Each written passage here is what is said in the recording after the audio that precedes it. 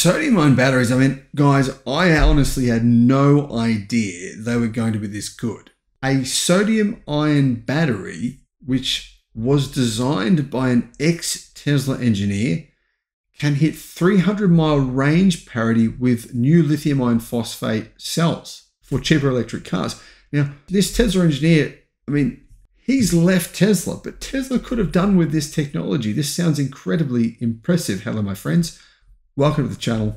I'm Sam Evans. You're watching the Electric Viking. A couple of years ago, I made a video saying that sodium batteries would blow the industry up.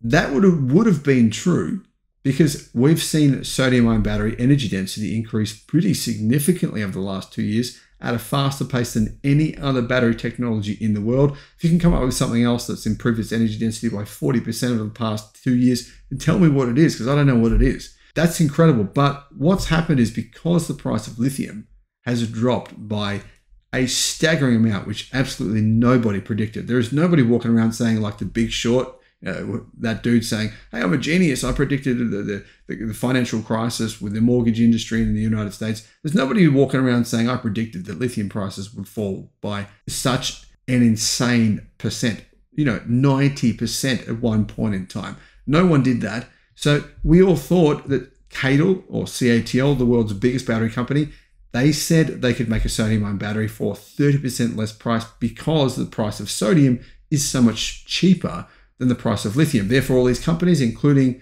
this ex-Tesla engineer, went, you know what, let's do the same. Let's design a sodium-ion battery, make it have higher energy density, and we know that sodium's cheap. It will be a viable alternative to lithium. Now, at some point in the future, lithium prices will certainly rise. They have to. Demand is projected to increase by more than 500% in the United States by 2030. I think globally, the figure will be similar to that, and that will have to push the price of lithium back up, making sodium-ion batteries extremely competitive, especially with this kind of energy density.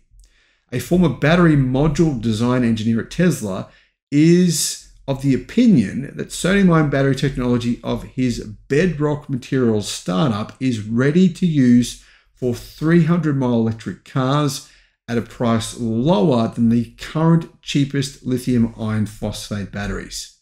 Now, if he's right, this would be revolutionary for this battery company in America. According to Spencer Gore, it's looking almost certain that sodium ion will get better than LFP, the cheapest lithium ion. Now, I should point out that today we found out a battery storage project has been manufactured, massive battery storage project, where those batteries, sodium batteries, can be recharged in 11 minutes, which is crazy.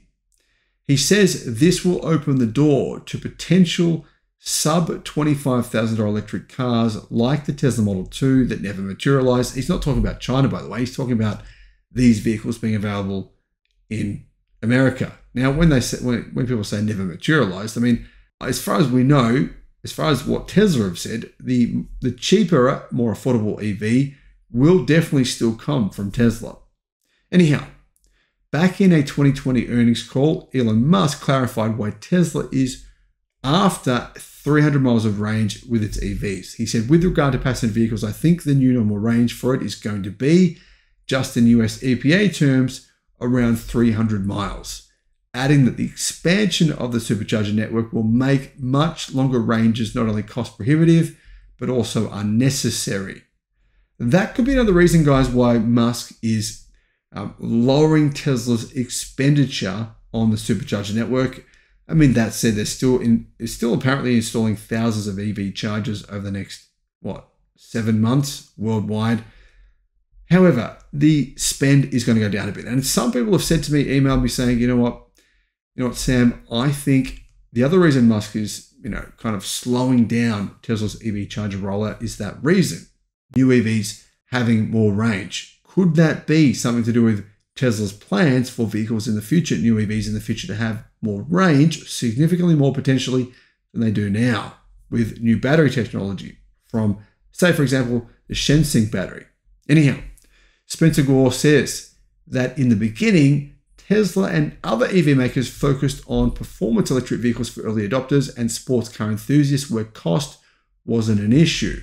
They were mostly cars in the premium range that used nickel, lithium, and cobalt. Basically what you call ternary batteries in China and other expensive materials, meaning the battery prices were expensive. But now that the EV market has basically matured, he says, the onus is on the cheaper lithium iron phosphate battery chemistry that Tesla uses in its most popular cars worldwide. I mean, more than 50% of cars sold by Tesla worldwide now use lithium iron phosphate batteries. Those are used in the rear-wheel drive Model Y and the rear-wheel drive Model 3. Now, Tesla has just eliminated using LFP batteries in the rear-wheel drive Model Y in America, but everywhere else it still uses those battery packs. His Bedrock Materials startup, however, is looking to commercialize what they say is even cheaper batteries than CATL's LFP, and they won't use lithium at all.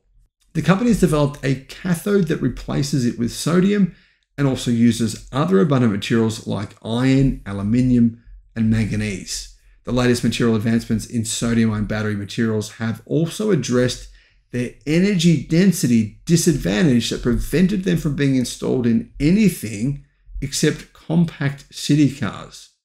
Spencer says the batteries with Bedrock's sodium cathode can now be only slightly larger than 300-mile range LFP packs to achieve the same capacity, adding any extra weight equivalent to another passenger. So the weight difference will be marginal, he says.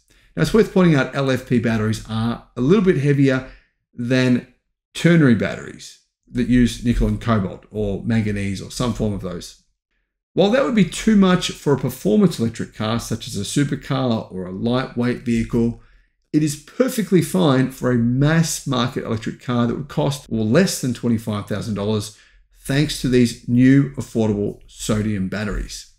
Bedrock Materials is already producing the cathode components needed and just got $8 million in seed money to scale up their domestic production of batteries in the United States, which would eventually help make cars with sodium-ion cells eligible for the federal tax credit subsidy, meaning they'd be even cheaper again, or at least for manufacturers to use them. Could new affordable EVs in America use sodium-ion batteries? I think they will. Will it happen next year? No. Could it happen in a few years' time? It absolutely could. Keep in mind, sodium-ion batteries do have some other advantages over lithium batteries that I haven't mentioned in this video, but I have mentioned them in other videos before. Thanks for watching.